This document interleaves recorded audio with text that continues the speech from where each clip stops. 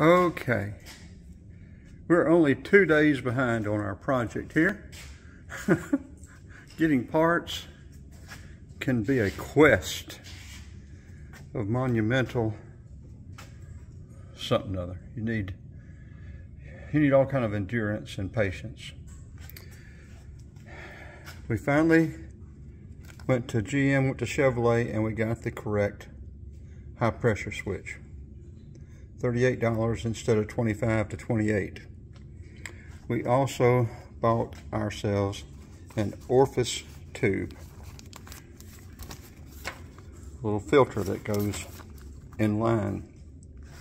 Don't know if it serves any other purpose or not, but we got an original AC Delco for $6 from Advance, where Chevrolet was going to be, I think, well, I thought it was 35, but no, I think it was 16 is what Chevrolet was going to be. We have our new collector or dryer ready to go.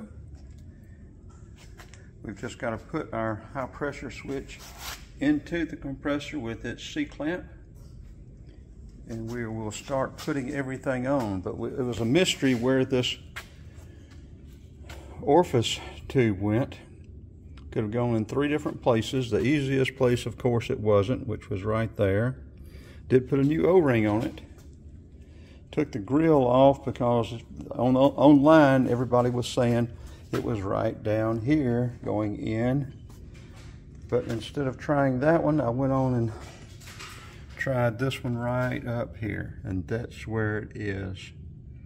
So I'm going to make a separate little video of where the Orifice tube is for people working on these Chevrolet Express vans. But there you go. I'm going to get that old one out, put the new one in, and then we'll proceed to button that part up and put the high pressure switch in the compressor, put it on, put the accumulator on, start vacuuming it down, and hopefully we'll have it running this afternoon.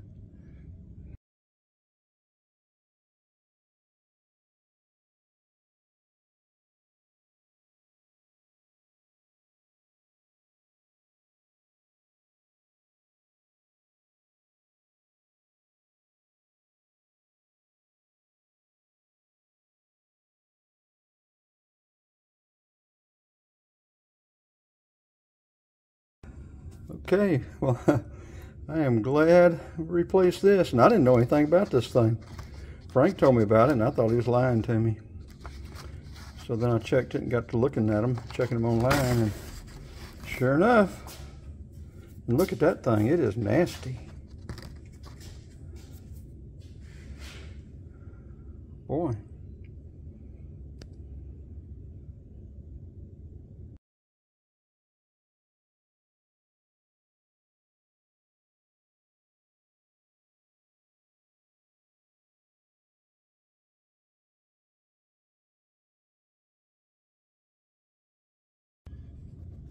Okay, we installed the Orifice tube and its opening over here. Got it tightened up.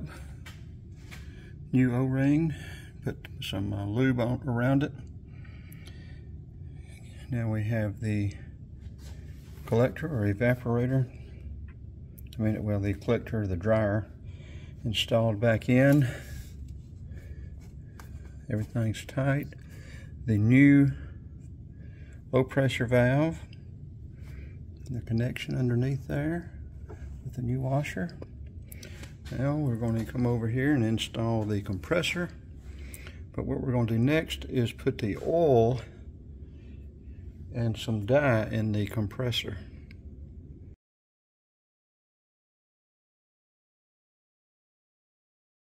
The instructions say to add 1/4 of an ounce to the oil. So we're going to do that now, and you can see on here it's marked 3/4, half, 1/4. So we will add 1/4 ounce to the oil. This system holds 6 ounces of oil. We have put 3 in this baby bottle.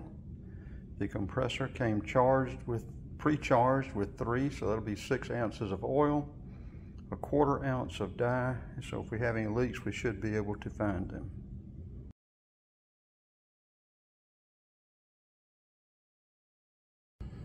Okay, we have installed the high pressure switch, and now we are ready. We have added the dye to the oil. We are ready to add the oil to the compressor and put the compressor into the cradle and tighten it down. And that sticker that came on the compressor said to add the oil in this side, so that's what we have done.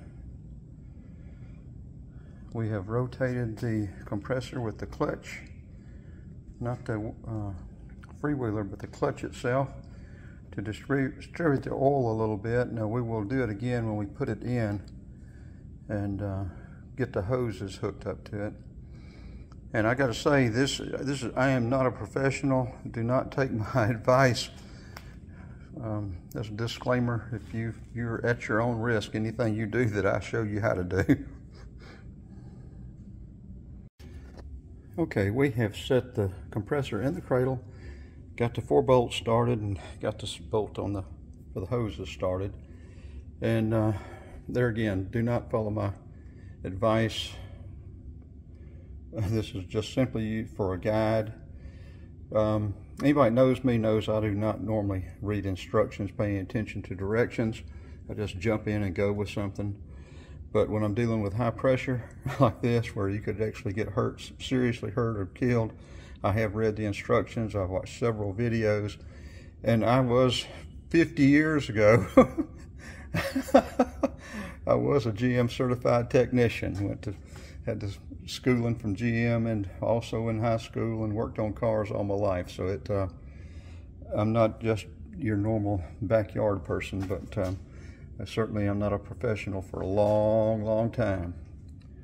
So we're going to tighten these up alternately. The instructions said to check it once you sit it in the cradle, to check it to make sure it was not rocking. If it rocked, it could cause premature failure, that the compressor, if it's not lined up properly, and if the cradle is warped or the brackets are warped, and it tightens it down and bends the compressor a little bit, that it's going to cause premature failure. So, see, I did read the instructions and follow directions on this.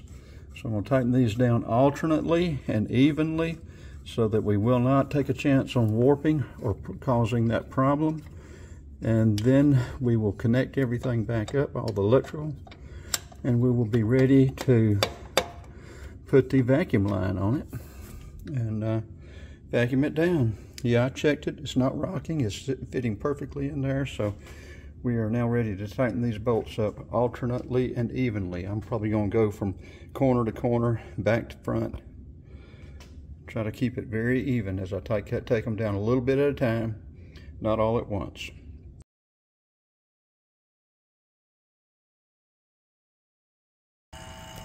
Okay, we got everything connected back up. We got the serpentine belt back on. We turned the compressor over 4 or 5 times to hopefully pump some of that oil out of it into the lines a little bit. Got the low pressure, high pressure hooked up to the vacuum pump. It's been pumping about 5 minutes. And it has pulled down to between 25 and 30 psi. And the high pressure is pulled down below 0. So we'll let it vacuum. I'd like for it to get down to 30. Just inching down. We'll probably turn it off in about 15 minutes just to see if there are any bad leaks.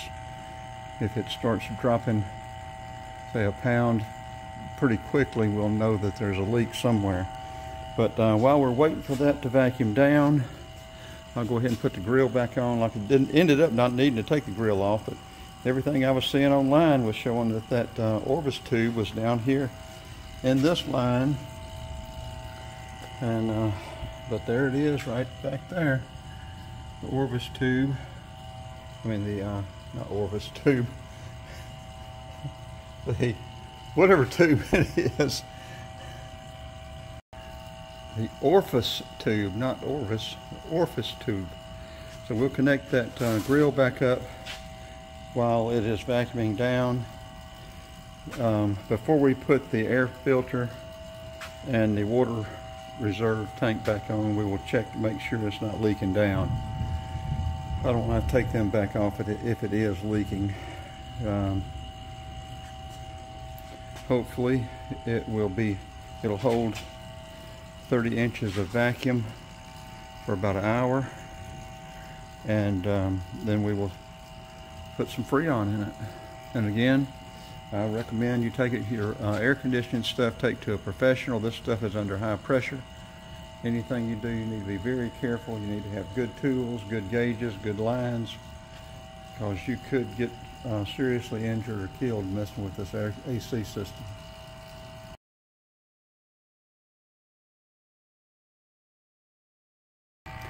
Okay, we got the grill back on. We're going, it's been vacuuming down, I guess, about 15-20 minutes.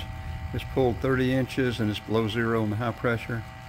We are going to close the valves, turn the vacuum pump off, and see if it holds for about 5 minutes and doesn't drop. If it does that, I'll go ahead and put the water reservoir and the air cleaner back on. We may do that anyway, put it with Freon, and if it's leaking, that way we got the dye in it, we could find out where it's leaking. But hopefully it's not leaking, and we will continue vacuuming it down and then charge it up. Okay, it has held steady, so we're going to go ahead and put the water reservoir and the air filter back on it. We'll turn the vacuum pump back on. It's about 6:45. Let it vacuum down till about 7:30, and then let it sit for about 15 minutes, see if it leaks. If it does not, we will go ahead and charge it up. If it holds tomorrow, I figure I'll probably save myself about $1,000 in labor. RV labor has gone to $160 an hour. I'm not sure what mechanic labor is now. From the last time I checked, it was $130 an hour. And like I said, this video, if it works or if it doesn't work, I've got other repair videos. Anti-lock module on this one, anti-theft module, whatever you want to call it. Brake repair, rear end swap out on a Jeep, engine codes, Jeep hard starting. Got all kind of videos. Okay, while we're waiting for this thing to pump down, let's recap the tools we've needed. Not that many. We've used a 13, 15 millimeter. We've used a deep well 10, a deep well 13. We've used a 3/8, two different 3/8 ratchets, short extension, flathead screwdriver, Phillips head screwdriver. We use a crescent tool to get on one of these pipe fittings, and a 22 millimeter. Let's see, what else? Oh, 1.25 inch open end to take that hose off down there, that pipe off. I think that's about all the tools. I may have forgotten something. But I also used Napa. I did put some Sylvania halogen light bulbs in. Well, I was waiting to get parts, but I used Napa dryer and a Napa air compressor because they give you a lifetime warranty. But you have to keep the receipt. If you lose the receipt, you don't get that warranty, and they only replace the part. You're stuck doing it yourself on the labor. I guess that's about it for this until we get this pump down. But I hope to be pulling out on hitting the road Saturday or Sunday. I've got my RV batteries all charged up. I've got a charger, I've got a generator. Planning on living in campsites or parks or national forest, getting video, uploading video to YouTube, and then hopefully be able to take off for a month after the 16th. I've got to be back here the 16th of June, and then I can leave out again hopefully for about a month, and maybe go out a little bit further west, up north. I'm not sure yet. So it seemed like there was something else I was going to tell you. Yeah, this GM takes PAG oil 46. This particular engine takes, our air conditioning system takes 3 pounds of Freon. The compressor has 6 ounces of oil. It comes pre-charged with 3 ounces, and we added 3 ounces and we added an ounce of dye so that we can detect any leaks. Like I said, this system's been down about 10 years. We replaced the orifice tube. It was very nasty and had to find it. I'm going to do a separate little short video because, like I said, it was over here in that tube right back there. I couldn't find it online. I was misled, so I ended up taking the grill out because everybody said it was down there at the bottom, but it wasn't. So I will turn it off now, and then maybe, I hate to add to this, it's going to be getting long, but I'll probably add to it and get the charging process and see if it cools down. I'm going to make another video of Frank's project over there, his Jag. I'll make a video of that. He's making some progress with that. He got the exhaust system in from England today. Nice looking system. It's used, but it's a nice looking system. So that's about it for right now. Yeah, you've got a brand new gas tank over there for it as well. So about 30 more minutes of pumping down, and then we'll put a charge to it. See if it works.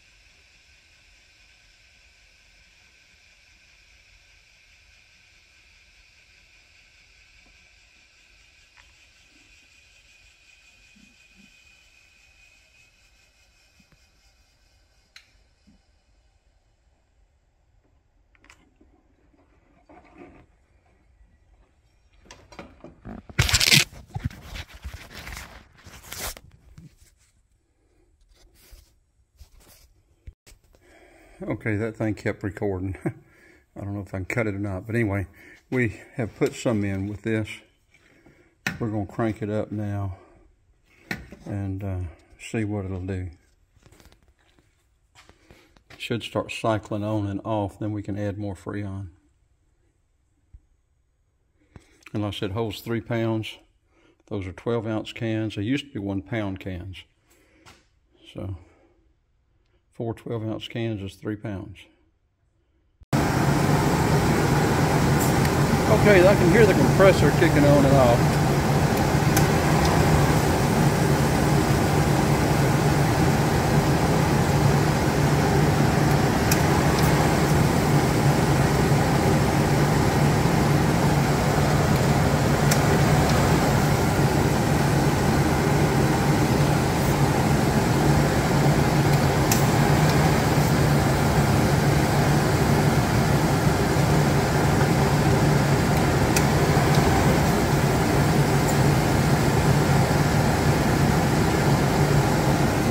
We'll keep putting it in, and then we'll check see if it's getting cool in there. Okay, the compressor's staying on a little bit longer. It's starting to get a little cool in there. We've got 2 cans in.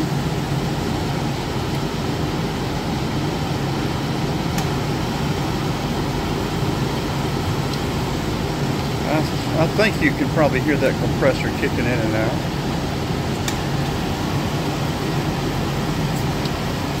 It should be half full. We'll get this can in, and then we'll check that inside again.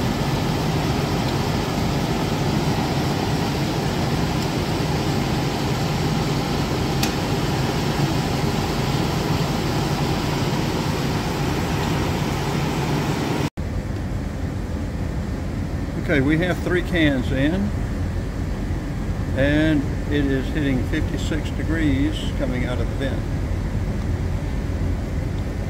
Now it's hitting 51.2. I meant to do this before I forgot though. I forgot I had this infrared thermometer.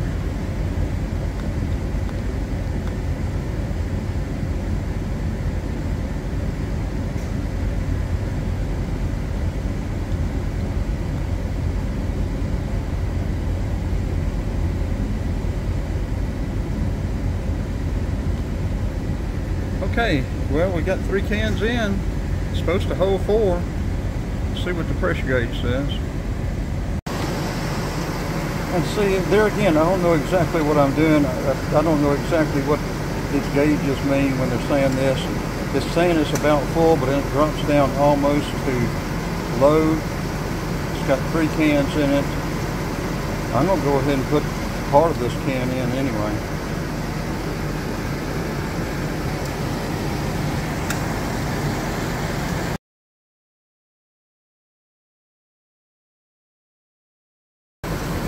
Okay, it's showing full, but it's showing on the low range of full, but we've got 4 cans in, so I'm satisfied.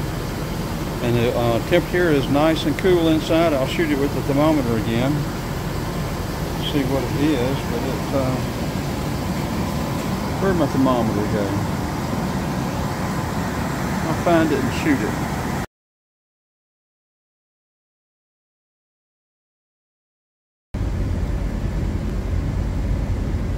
It's showing 40 degrees coming out of there, 39. That may be too cold. CC, talk to me. Talk to me, buddy.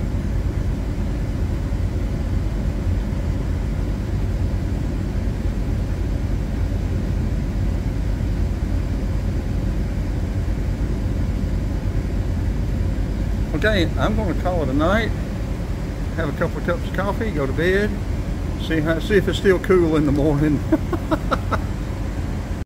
And this will wrap up my air conditioning video, unless this doesn't work tomorrow, whatever.